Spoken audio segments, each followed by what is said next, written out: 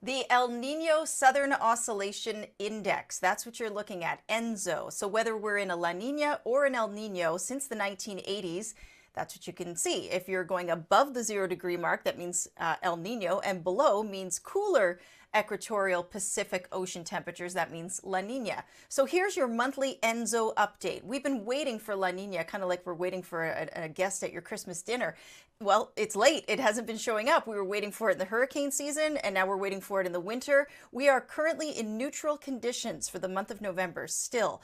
We have near average sea surface temperatures, and models predict a weak or even short-lived La Nina, even if it does materialize. So to qualify as a La Nina, we need to see at least 0.5 degrees Celsius cooler surface waters than the norm. But that's not just it. We also are looking for things like stronger trade winds and more rain over Indonesia, less rain over the Central Pacific. That criteria actually has been met. We are seeing the atmosphere look kind of La Nina-ish, but the ocean temperatures are not cooperating. So we now have a forecast of 59% chance of a La Nina happening. And you can see at the bottom of that chart, NDJ, that's November, December, January.